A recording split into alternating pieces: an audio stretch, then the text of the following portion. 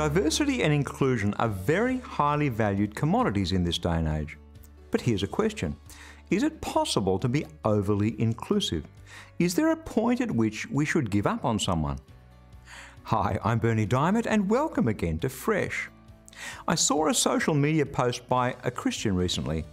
He said, at the end of the day, I'd rather be excluded for who I include than included for who I exclude.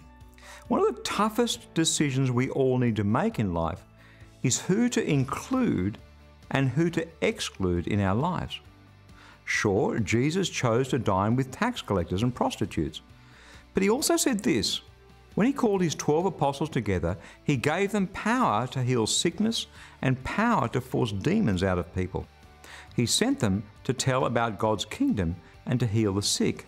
He said to them, when you travel, don't take a walking stick. Also, don't carry a bag or food or money.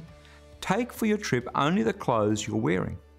When you go into a house, stay there until it's time to leave. If the people in the town will not welcome you, go outside the town and shake the dust off your feet as a warning to them. So the apostles went out. They traveled through all the towns. They told the good news and healed people everywhere. We should never shun people because of their sin or discriminate based on race, colour, creed, disability, and so on. But neither should we compromise the gospel of repentance and forgiveness in the name of inclusion. God is the one who gets to tell us what's sin and what's not.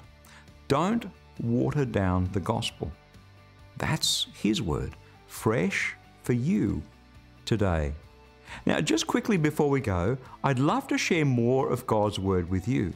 So let me encourage you to subscribe to our YouTube channel at ChristianityWorks.tv, because the Word of God is alive and active. It is the power to transform your life.